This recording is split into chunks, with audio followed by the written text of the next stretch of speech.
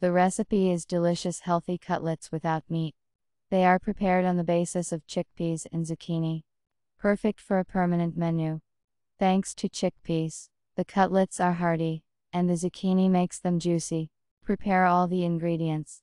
Pre-soak chickpeas in water overnight. Rinse the chickpeas, fill with clean water, and cook for 20 minutes. Then cool completely. Wash the zucchini, peel it. Cut into medium-sized slices. Chop chickpeas and zucchini in a meat grinder. Add starch, allspices, salt, oat flakes and semolina. Mix thoroughly. Form cutlets from the resulting minced meat. Roll them in semolina on both sides. Fry the cutlets in a well-heated frying pan with oil until golden brown. Cutlets of zucchini and chickpeas are ready. Enjoy your appetite.